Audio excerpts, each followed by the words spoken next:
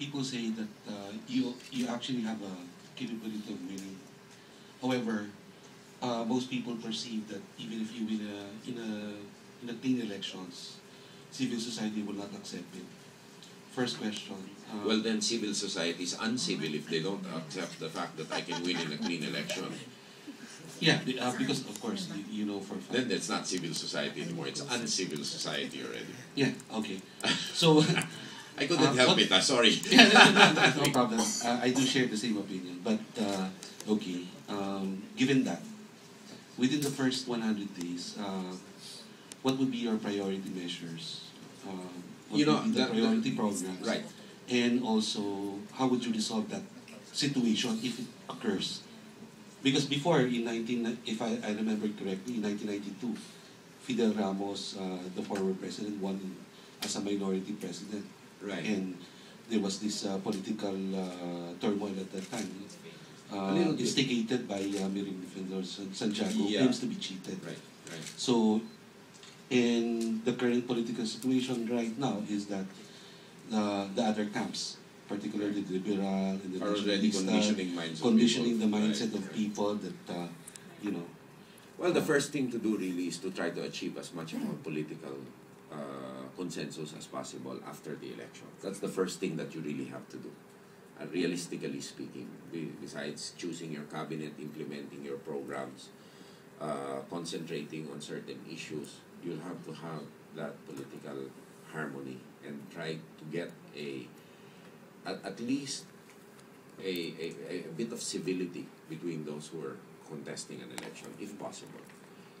And that goal of political consensus, political harmony, political unity does not stop.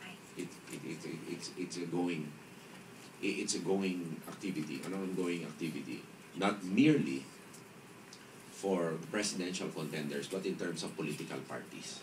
I think you owe it also to your political party to build that kind of harmony.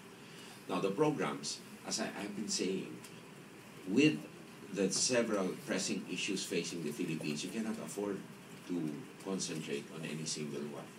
There are a lot that you need to implement the first day. For example, basic education reform. We in accordance with the basic education roadmap, which was evolved by a committee, Commission on Basic Education, I think, then headed by Father Benvenido Nebres, who came out with a study. It says that you have to reform your basic education content-wise, curriculum-wise, because your high school graduate is not aligned with an international high school graduate or an ASEAN high school graduate, which will add probably 2 years. 1 year in elementary, 1 year in high school. You have to evolve a preschool program. Preschool program means because that is devolved to local government units. You have your daycare workers, but the preschool children do not receive any academic instruction, if at all. No, some do, some don't. But in China, for example, 2-year-olds are already taught under sponsorship of the state computer literacy skills and English language skills. I think you want to have to see seeds of introducing such kind of service here. Now, I think there's going to be a lot of work needed to be done to introduce the new curriculums that are required, because it not only works on the point of view, from the point of view of a student, but from the point of view of teachers also. You have to retrain and remotivate our teachers, but there's no choice, because we really have to align our educational standards to international standards, and unfortunately our system now does not do that. As I said earlier, maybe English as a second language is not enough to be competitive now. You may need to add more. All right. So you need to take care of the poorest of the poor. Right now, 700,000 families are under the care of the 4P program of TSWD under then Secretary S.P. Cabral and the President. It's called Pantawid Pamilya ng Pangulo program, meaning to say you get conditional cash transfers to the poorest of the poor so that they do certain things.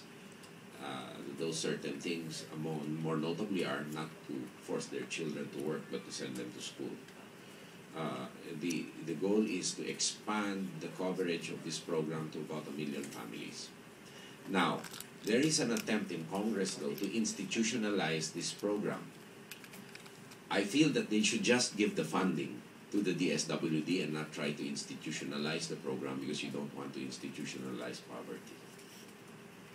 Okay, you want to see them graduate. Thirdly, you'll have to continue managing the agricultural sector, even our rice supply, very, very well. I mean, food security is a goal which doesn't stop, happens every day. Fourth, you gotta continue with your logical connections of the public infrastructure program that has been done already. You have to continue the seamless interconnections between NLEX and SLEX. You have to continue with the extension of NLEX. You have to continue roads and bridges programs in places like Samar, like Surigao del Sur, like Zamboanga del Sur. For some places, this is the first time people have seen roads. So it's vitally important that we do that. Now, we have to introduce also next generation thinking in our infrastructure. For example, right now we're at the mindset of the Roro. But we see what happens when a ship sinks and traffic stuck 5 kilometers long to go to a pier like Calapan. We have to think and start the seeds of a next generation of thinking, namely bridges between islands and tunneling between islands. That's the only way that we can have the competitive advantage with our neighbors, or to keep a pace of it. And we say that it's still far, far away, but Hong Kong has it, Malaysia has it, and I think the Philippines will not be an exception. It should have it.